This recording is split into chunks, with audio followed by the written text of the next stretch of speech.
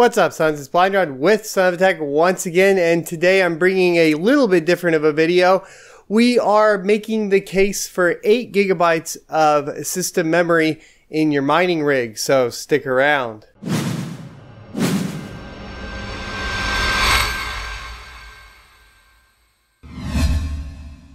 So you guys have probably heard me in Mining Rig Wars or one of my other mining rig how-to videos that you don't need more than 4 gigabytes of system memory.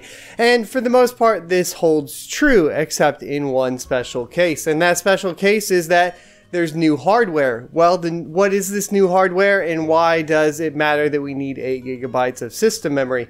Well, the new hardware is the new Vega GPUs from AMD, and because they have a feature called HBCC, this feature can only be turned on if you have more than 8 gigabytes of system memory. And well, does it really improve anything is the question after that, right? So what I had done is essentially run all of my Vega benchmarks on various different miners with the 4 gigabytes and HBCC turned off. Then to test HBCC, we installed 8 gigabytes of memory into the miner and then booted it up and enabled HBCC and took the slider all the way to 11. Once we did that, we reran some of the tests and we found that there is an improvement, especially if you guys are looking at Kryptonite coins. This includes Monero and of course one of my later favorites, the Sumo coin, that you can check out how to mine up here. And we do have our own pool, so I'll go ahead and plug that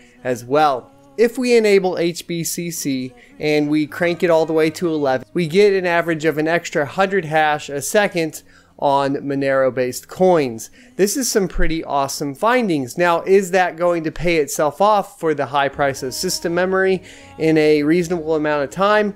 Maybe, maybe not. But the other thing that comes into play here is people are finding that you can run multiple threads on Vega for Monero based coins. This means you can actually go into your config file for AMD-stack-AMD miner and add an additional thread. The way you do that is you just open the config file, copy the thread that you have configured for your current Vega card, and then paste it below and change the intensity down below that to about half that of what you would normally run the initial thread at.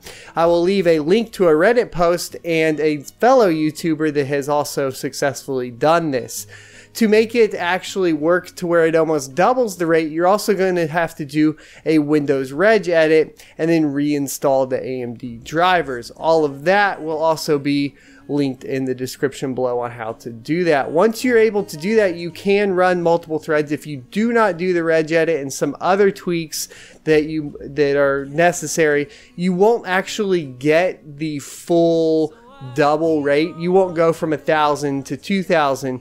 You will, though, with the edits. It's just to note, if you go and only change your config, you're probably not going to see any improvement. In fact, when I did the testing, if I just edited the config, all I did was get a second thread, and both threads were running at half the rate that they were previously. Well, the first thread was a little bit higher at about 690. The second was about 400 or so.